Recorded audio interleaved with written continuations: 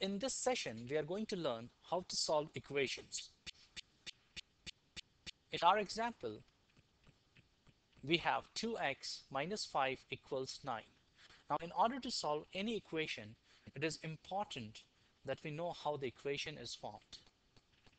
I'm going to use the first part of the flowchart to create the left-hand side of the equation, starting with x. So I'll write my x here, and I need 2x, which is of course obtained by multiplying x with 2. So x times 2 gives me 2x. Next, I need to subtract 5 to get 2x minus 5. Now this completes the left hand side of the equation. Now I'm going to use the lower part of the flowchart just to go backwards and get my answer.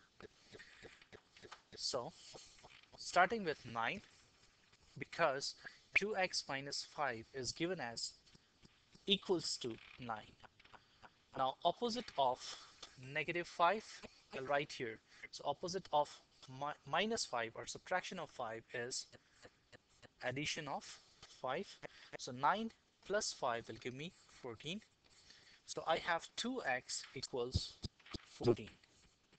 Next, multiplication by 2, the opposite will be divide by 2. So 14 divided by 2 will be 7. So x equals to 7.